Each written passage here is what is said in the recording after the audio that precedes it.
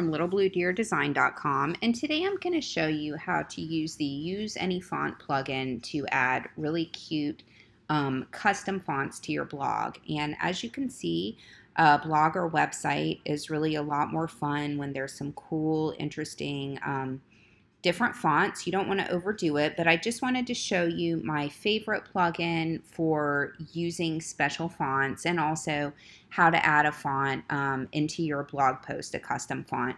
So the first thing that you're going to do is go to Plugins, Add New in your dashboard. And I already have this plugin installed, but the plugin is called Use Any Font. And when you see it, you're going to want to click the Install Now button. Like I said, mine's already activated, but as you can see, this plugin has over 100,000 active installations. It's got a bunch of 5-star recommendations. It was recently updated, and it's compatible with my version of WordPress, which is the latest. These are always just good things to check when you're installing a new plugin. Always good if they're updated and have a lot of installations and high ratings. So once you've got the Use Any Font plugin installed, you're going to go right over to your dashboard. You'll see it here in the menu, Use Any Font. And I already have an API key, so it's going to ask you for an API key. You can get that by following the instructions. It's very self-explanatory, and I'm not going to show you how to do it. If you want to add, I believe, more than one font, the plugin author does ask for a donation. I highly recommend making a donation. I always try to do that. These plugin authors spend a lot of time and money to develop plugins for us to use, and I just always think it's nice to send them a little tip. So once you do that and you have your API key set, then what you're going to want to do is add a font. And I've chosen a font called Melina. I'm actually going to go ahead and delete it so I can show you how to add the font. All right. Now, first of all, you need a font. Fonts are all over the place. There's Google Web Fonts. There's lots of free fonts. One of my favorite places is a site called myfonts.com, and I'm going to talk a little bit about licensing in just a minute. But the font that I've chosen to use is called Melina.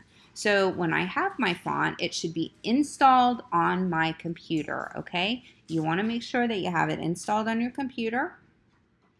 You're going to go to Add Fonts. You're going to type the name of your font, whatever you want to call it, and then you're going to click on the Choose File button. Now, I have a MacBook. I know a lot of people have PCs. There's different ways to navigate to your font and find it, but I'm going to show you for a Mac. You go to Choose File. I'm going to click on my desktop, and in the search box, I'm going to type Melina. Okay, so I can see here that I have the Melina. Also, if you don't see it right away, you can click on this Mac. If you're using a PC, I'm sure there's an option like all files, that sort of thing. You can use either the OTF or the TTF font. Just double click and then click on the upload button, and you'll see by clicking on upload you confirm that you have the rights to use this font. Very important. You want to have the rights to use the font. If it's a free font, that's fine. If you've purchased it somewhere like My Fonts, where they have a ton of really pretty, they're having a problem today on their site. They have a ton of really pretty different fonts. You want to make sure that you've purchased the web license. That is your responsibility, and I am certainly not advocating use of fonts that are not licensed. So go ahead and upload, and now we're going to talk about assigning the font. So when you've uploaded, go down to the next box, and you're going to click on Assign Font. We're going to select our font, Melina, which I uploaded. I am going to add Melina as a block quote. Okay, this is going to allow me to add a pretty custom font line of text within my blog post by clicking on the block quote selection. So I've done that. I've chosen Melina. I've selected it as block quotes. Now keep in mind you can assign your font to all of the fonts on your blog by choosing the all body.